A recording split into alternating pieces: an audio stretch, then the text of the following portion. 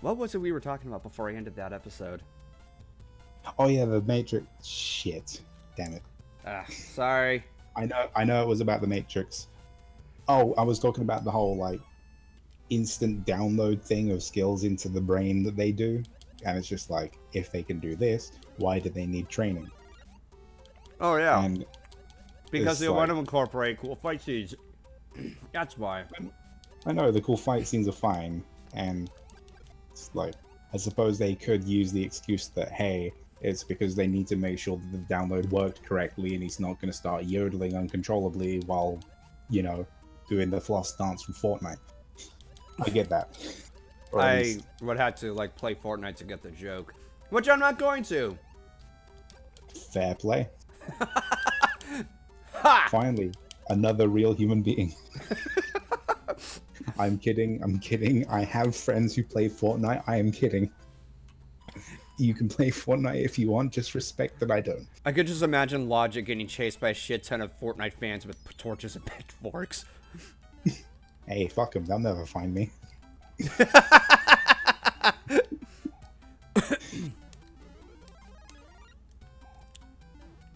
Oh, honestly, whenever I say something like that, when I write words, damn it, words, brain, don't work together. Fuck!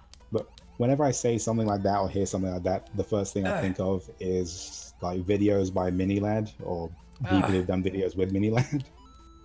It's like people saying things about a certain group and then saying they're never going to watch this video. Like one of them did a joke about the Amish, and the others were like, "Whoa, tone it down." He's just like, they're never going to see this video. Ah, shit.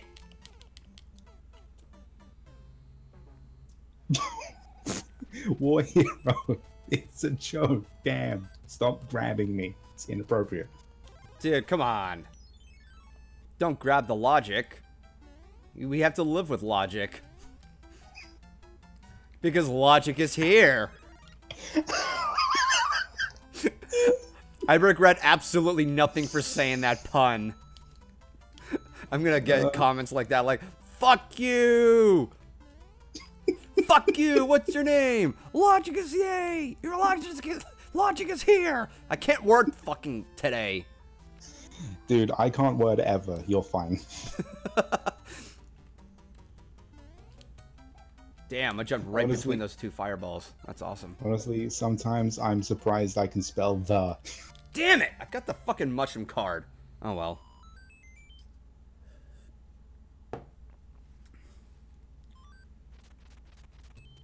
Golden, stop being Ellie. Why did you say E-L-L-I-E? Shouldn't it be E-L-I? Yeah, you know, that would just make spelling much easier. You know, it's the same thing with Safi, with Sapphire Heartsong. I just call her Safi, but sometimes I put in 2 P's instead of 1. And she's like, just put in Safi with 1. It's like, alright. Oh, fuck me! It's this bastard! Ugh, I hate this. Ah, shit. Damn it. Oh, God. Okay. I actually thought the entire map was oh, I got eaten alive. Fuck. I forgot what those things are called. They're a pain in the ass. Are you talking about the fish? That giant fish that can eat you alive. Yeah, well, no. You know, I'm going to go with that and see how that goes. Well, it's definitely not a cheap, I can tell you that much. Get over here. Come on. Eat me. It's only a matter of time before that bastard responds again. No! Well, that happened. Okay, GoldenFoxStream says logic is here, logic is everywhere, logic, the logic, and logic will break the fourth walls. Maybe. Son of a bitch! A fucking Cheep just jumped in and hit me. Why? Like, how do I even respond to that? So 42? I don't know. I'm gonna try to time this right. What Get over here. Walls were broken years ago? Oh yeah. Oh no, Pinkie Pie broke the fourth wall. I'm just trying to put it back together again and failing miserably. I can't fit the pieces in. It's fucked, mate. Screw the fire flower. I just need to get past the stage. Big Brother. That's what it's called. What the hell name is that? Like, I remember hearing it somewhere, but it's really hard to pronounce it. Ha! Eat fireballs, you motherfucker. Yeah, try eating me for lunch again, asshole. Hey, Big Berth is the name of Pinkie Pie's super party cannon from that one episode about the Celestia stage play. Huh. If you've seen that episode, which I hope you have, otherwise I just fucked up. No, I saw it. And I liked it. The scene that I remember the most is when Celestia is trying to, like, iterate her lines, and she's being told to say it louder, and she goes to use the Royal Canterlot voice. It is time for a new thing. I forgot what the line was. And the freaking students are, like, freaked out from it. Also, there is a problem I have, not with that episode itself, because despite certain issues I have with certain tropes I see in the episodes as of late, I like that episode. My problem is more with how people react to the episode. Is it because Celestia is in it? No, not that. It's because people make reference to the scene where the sun rises during the play because they don't have their fake sun for the play. And everyone says, oh, Celestia will do this here, but she won't do this in the movie. My argument is this. What time is it? It's like she could have been stalling the whole thing so that the sun would actually, it would be time to raise the sun by the time they got there. OBG Money, thank you very much for that. It is time for a new day in Equestria. God damn, I love that moment. Yeah. Anyways, you were saying. Yeah, it's just like people just assume that, oh, she's cheating by raising the sun earlier. And I was like, well, maybe she was stalling so she could raise the sun on time and save the play. But no one is like, everybody wanted to ride on their Celestia hate bonus, including DWK. Now, I love DWK. DWK is fucking hilarious. Does he not like Celestia? No, he pretty much likes all, I think he likes all of the I think he likes all the characters. He doesn't do the whole judgment thing. It's only when a character actually has a reason to be disliked, like Discord. Yeah, no, I saw his video about that, and I can get behind that. Yeah. Oh no, I have my fair share of things to say about that one. Oh yeah, no, like Matter of Principles. God, that episode can go fuck itself. Yeah. In fact, let me transition onto that, because honestly, me rambling on about how people just assumed is kind of boring, so I'll instead go on to a situation where everything is definitely not subtle and definitely not assumed. Now, Matter of Principles. Oh boy, get ready. So, what we have here is Twilight being stupid again by putting someone in charge who clearly doesn't want to. You know, it's just like, I can't run this school. Well, I don't really have a choice, and we have an episode to do, and we need a conflict, so do it. So, Starlight gets put in charge of the school. Okay, cool, right. And then Discord shows up, and I'm like, oh, okay. Time for some cool Discord hijinks, because I really liked Discord. I was a big fan of Discord. He was a pretty cool character. And the whole thing with him fading away, and in that one episode with Fluttershy when he was trying to be more normal, quote unquote, stuff like that.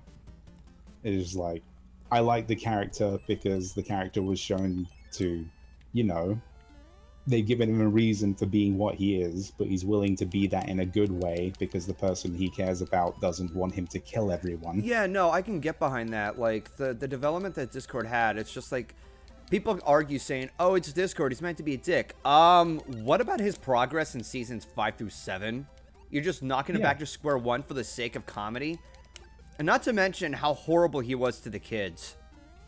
Yeah, and it's like, that brings me to the point in the episode where he deliberately calls Starlight on her past as Pony Hitler, and it's just like, oh, you mean the person who you became friends with, technically saved the world with, and has never actually done you any wrong, and you are now being a colossal cunt for no real reason, and I don't even get the satisfaction of an explanation as to why you're so bent out of shape at the end of the episode, because Hasbro fucking hates me.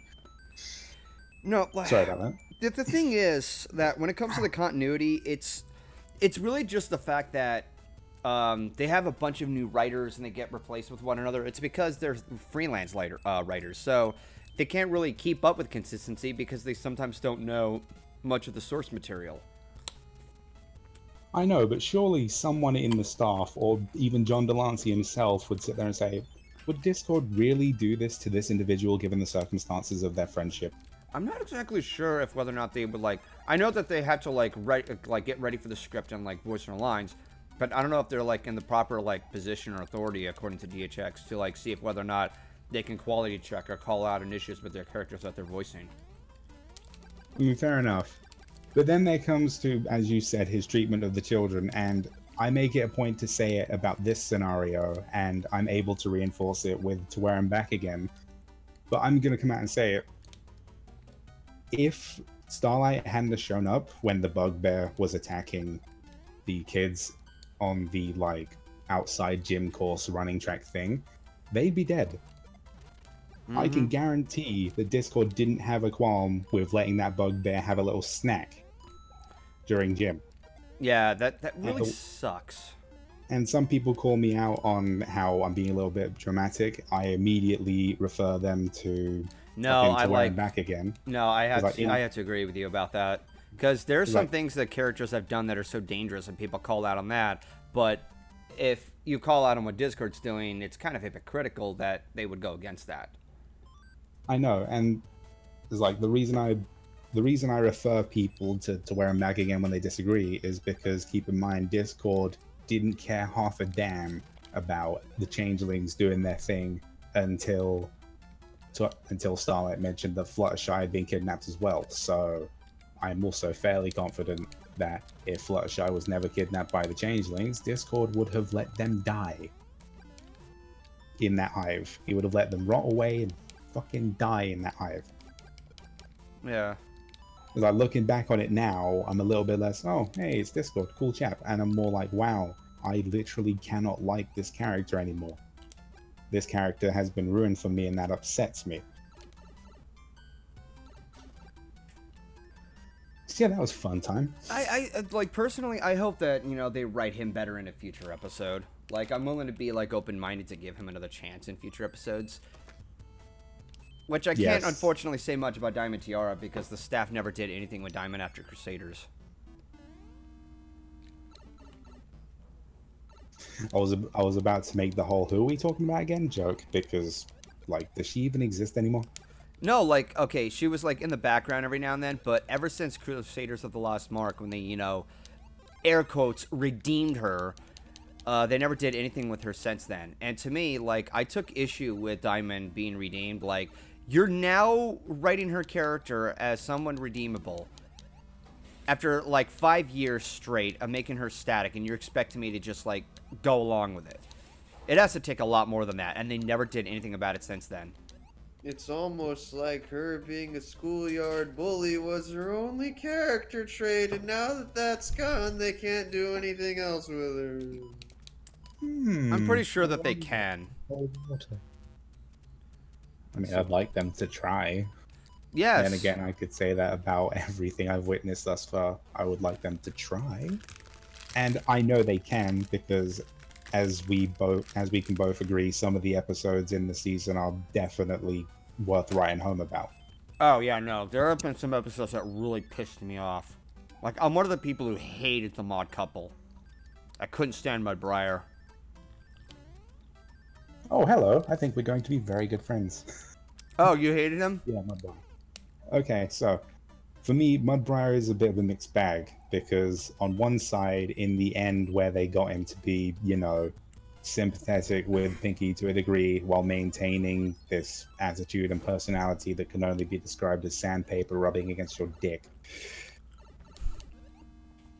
That's how painful it is. Damn. Just, like,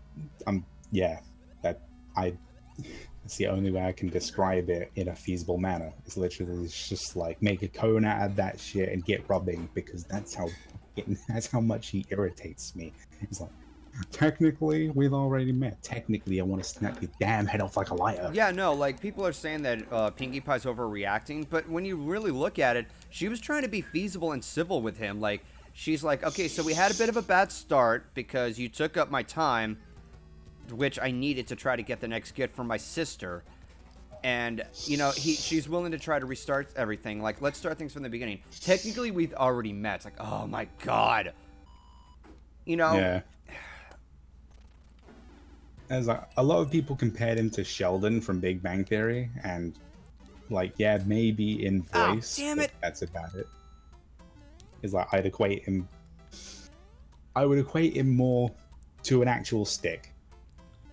Static, bland, not a lot to him. No, like, they try to, like, the episode tries to establish that both Maud and Mudbriar are, like, the same person, but when you really think about it, a lot of things... Maud has sensitivity. Yeah, no, there's more of an integrity compared to what Mudbriar has. And Mudbriar's just like, oh, yeah, so he makes Maud happy. But don't you think that he should be considerate with others and not just, like, doing the same thing over and over again? I get that his trait of that is what got, you know, Maud together, but sometimes some people need to call out on his behavior. I mean, the whole episode is trying to put Pinkie Pie in the wrong, but to an extent, she has every right to be pissed off. Yeah. In fact, when Wolf had actually talked to me about the episode, he told me that the episode was pretty much 22 minutes of fuck you, Pinkie, and that upset him about the episode. Also, speaking of painting characters to look bad, Friendship University. Oh, Jesus. Yep, they firmly established. Yeah, they firmly established that. That character, I forgot his name. You talking about Naysay? Yeah, Naysay. Like, nope, they make him a complete xenophobic or racist. It's like, congratulations, writers, you made him completely unlikable in a forceful way. Yeah, so when they eventually reform him, no one's going to buy it. I'm just not going to care. Like, you know, I feel as though they're going to probably put it as this. He'll probably be in a lot of trouble, and the Student 6 will probably try to save him, and they'll still, like, he'll start to rethink his actions. That's what I'm willing to bet what's going to happen for, like, the season finale. Yeah. I wouldn't hold my breath, though, because they do the unexpected thing in technically the wrong way, I've noticed. Oh yeah? Well, I know what would make you hold your breath. What was that? Being underwater. Okay, fair enough. But yeah, Friendship University for me was the pinnacle of not so much pain as makes me want to cause myself pain by cutting my hand up on the resulting shards of my monitor when I punch my fist right through the damn thing. Because obviously they've got Naysay being unnecessarily racist because we need a villain and we've shown that Chrysalis is pretty damn useless. But like, even after that, they have the whole flim and flam thing, and then they establish a sort of, okay, so every character who's not a main character has this sort of stupidity, amnesia, syndrome, disease thing whenever they're in the presence of an obviously bad person. And it was like, oh, the Princess of Friendship isn't very friendly. Yeah, because her one character trait is supposed to be her being infinitely friendly, or wise, or sage, or likes everybody in spite of their flaws. You can't stick to a lot of things that people identify as. You're going to have these character flaws, and they're going to be confronted with them. That's what makes them more human. Yeah. Also, for this next bit, I have to give you some context. Snickerman, aka Jackalrock, is the chillest person I know. There is virtually nothing in the world that could bother him beyond something extremely personal like family. You know, like, step to his family, he'll step on you and make you disappear. That sort of thing. Oh, yeah, that's right. The finale aired somewhere in another country. Yeah, imagine my surprise when Starswell showed up in the Friendship University. That actually got Snick to leave the rabbit room and ditch the episode completely. That scared me, because he doesn't do that. Yeah, I was also relatively pissed that they decided, hey, so Starswell isn't an idiot and an arsehole this time. He's an idiot who trusts people a little bit too much. So he's the complete opposite of what he was in Shadowplay. He's an idiot and gullible. Got it. Yeah. There's like, I already have a hard time liking Starswell because he dislikes Twilight. even though she explained that she thought she was doing the right thing, dismissed her at every turn and took every opportunity to make her feel small. You know, my favorite kind of people. But then in this episode, he's shown to be an absolute moron completely. Hey, it says gullible on the ceiling. No, so you stole my lungs. Oh, you stole my horn. God, I got that frog suit is gonna sit there. You know what? I'm probably gonna go with that, and then I'm gonna go with. There we go. Oh, ask Solar. Do you have any top 6 favorite Pokemon from Gen 1? Oh boy. That's something even I can't answer because it's like, well, fuck. As long as they're fucking like powerful, I can live with it. Funny thing, my favorite Pokemon in like the entirety of Pokemon is and will always be Eevee. I mean, from Gen 1, obviously the 3 starters. I feel like the Gen 1 is like one of the only generations where I had difficulty choosing between a starter because in pretty much every other generation, I've always gone with the grass type because they've always appealed to me. But the thing about Gen 1 is like, because the main thing about grass types and like grass starters in most of the Pokemon games I've noticed is that they generally tend to be like reptilian in design, and I fucking love reptiles. But the thing about Gen 1 is all of the starters were reptilian in design, so I was like, oh, well, shit. So obviously, yeah, like the 3 starters are taking up half of it immediately. But yeah, the other 3 are going to be a bit more of an issue. Mainly because I don't really remember that much about Gen 1, so I'll probably say something that's like, oh, that's actually Gen 3.5, you moron. God, you call yourself a Pokemon fan or some shit like that. Oh, God, it's one of those who are like... I'm not saying that's what it's going to be like, but I know for a fact I'm probably going to fuck it up, so now I got to do some fucking research. Oh, you're talking about toxic fans. You're talking about those people. Oh, yes. Was Gen 1, wasn't he? I believe I've already spoken my mind about... Nope, Tyranitar was Gen 2. Fandoms. Never mind. Just kidding. Actually, Gen 2. See, what's up? Already fucked it up. Pill in the couch. I just ate it. Do you even know what kind of pill that is? I think it's a painkiller. I'm gonna find out. Jesus fucking Christ, That's... Peter. Yeah, no, like... you you probably heard... slow your roll right there. What? You probably heard Solar right there, didn't you? I didn't know. No, he said, oh, Jesus fucking Christ.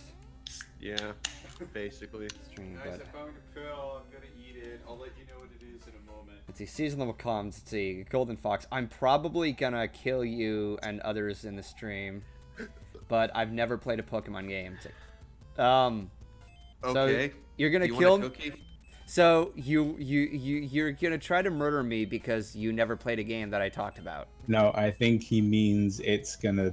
I know what she meant. She kind of got the terms backwards. Yeah. Yeah. No, I think she means like cause a heart attack or something. It's like, oh my god, you can't be seen. It dies. No, like as is, like there's different generations of games that I grew up with compared to what everybody else had. Like earlier, I was asking like which worlds are the favorites.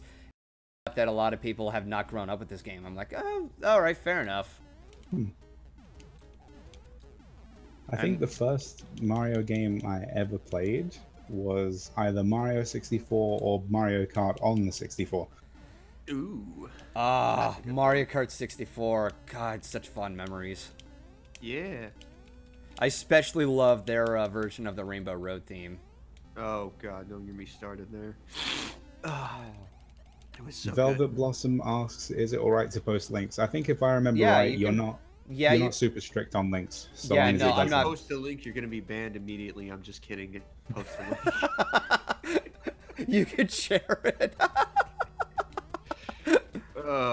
Okay. Yeah, but I remember Fucking hey. Generation 1. There weren't a lot. There were not a whole lot of them that I enjoyed from Generation 1. It was mainly I remember I did like Rhyhorn. Rhyhorn was Generation 1. That much I do know. Onyx I also thought was pretty cool, mainly because I watched the fucking anime and I saw Onyx take down a giant robot, and I thought that was pretty fucking sweet. What else? Now I gotta figure out the fucking last one that I like. Alright, come on. Let's let these stupid things roll by. What? I guess if I were to say the last one, yeah, unironically, Ponyta. That one was Oh, cool. damn it! It's Oh god. it's a horse with a flaming mane. What more could Okay, you so want? Yeah, this what more link could you that this link that the person posted, I'm Yeah. in the situation where I get the joke, but I don't get the joke. Like half of me still needs to catch up. want? Okay, so Cute Charm basically, I can't remember the specifics of it. I know it gives you like a negative debuff if you are fighting a Pokemon of the opposite gender. I think it either lowers your attack or like it makes you likely to not hit. Either or, it's just annoying to deal with. And then Oblivious is basically, oh yeah, I'm immune to that. Finally! Oh wow. Because the Oblivious trait is like, yeah, I don't recognize this chick that's flirting with me. So yeah, it doesn't affect me at all. Also, even though I didn't keep up with the Pokemon games after a while, because honestly, my heart was torn apart by Pokemon Mystery Dungeons, and I played Pokemon Platinum, so I've technically played them all. I did keep up with the anime a few times, getting in and out of it over the course of years and stuff. Diamond and Pearl was one of my favorites, though looking back, I can, like, it's weird. It's like if you watch something, then you go and see a bunch of other people's perspective on something, and then you look back on it.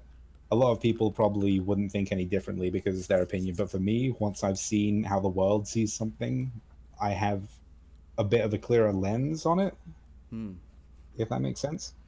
Because I watched this video about how like all of the problems with Diamond and Pearl by this guy who brought up a whole bunch of stuff, and one of the topics they got onto is Dawn from Diamond and Pearl was overly sexualized for a 10-year-old.